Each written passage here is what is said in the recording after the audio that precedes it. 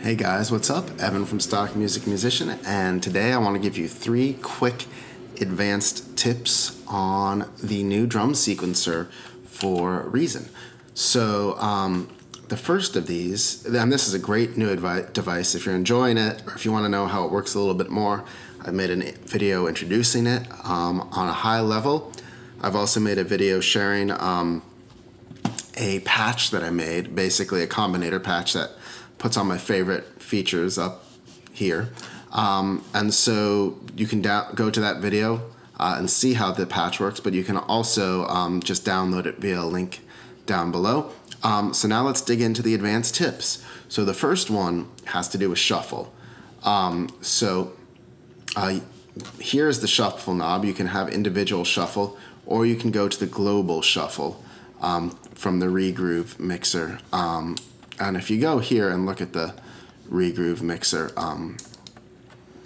basically the global shuffle can control the shuffle amount over multiple channels, and this just sort of makes it easier to coordinate things. But if you actually want to put like a groove on it,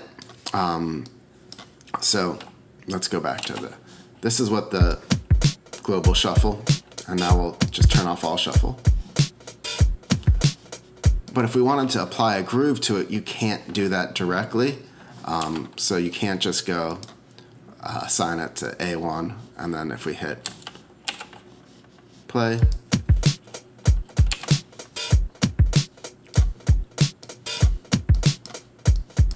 it doesn't map to it. But the way you can do that is just by going send to track, and then it automatically bypasses it. And now when we go here, it'll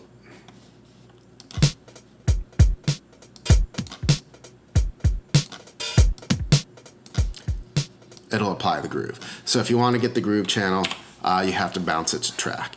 But it's not too much work. Okay, the second thing is the ability to use these reset steps here to create cool glitchy effects on the fly. So basically that just sets at what point the entire loop pattern starts to loop again. So by default, it just gets to the end of each individual pattern here. 16 bars by default, but it could be less. I don't think you can have patterns more than 16 bars.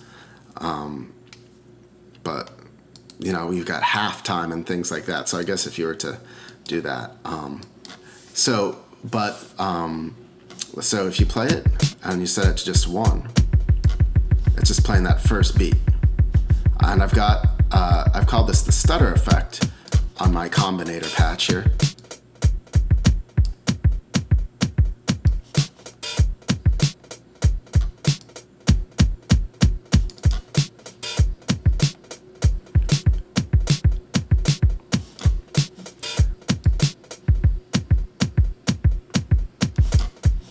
So it's a really, and then it picks up where it left off. So it's a really cool, easy way to add a lot of variety to your songs.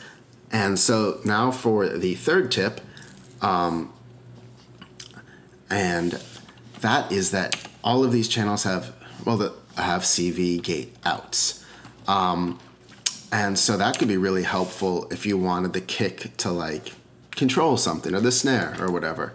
So for example, if you look at something like a Europa, you could have the kick go to CV in 1, and then have CV input 1 down here, control, I don't know, the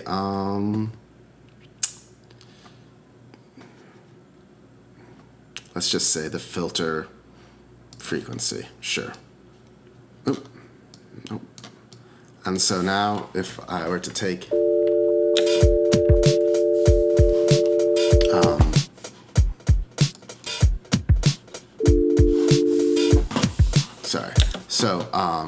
nothing is even going to the filter right now on this patch, so that's a problem.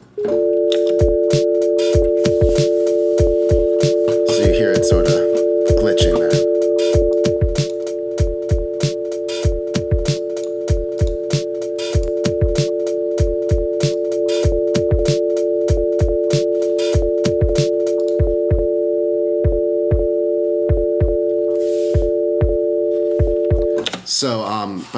That's obviously not a very good sounding version of that, but there are millions of situations where you can have things, whether it's a sort of side chain compression, or whether you're ducking gating a reverb, or ducking something, or triggering effects. And so a big thing I would just say is this makes it really easy to set up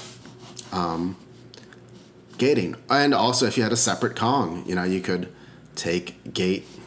You could take the gate in and trigger other things. Now, you wouldn't want to really do that on the same Kong because you can just link patches, but you could have situations where you could just use it to trigger samples. So really simple, really powerful. I hope you have found these tips to be helpful. Like I said, the Combinator patch is free if you want to check it out. And if you've enjoyed this, be sure to like and subscribe. Thanks so much.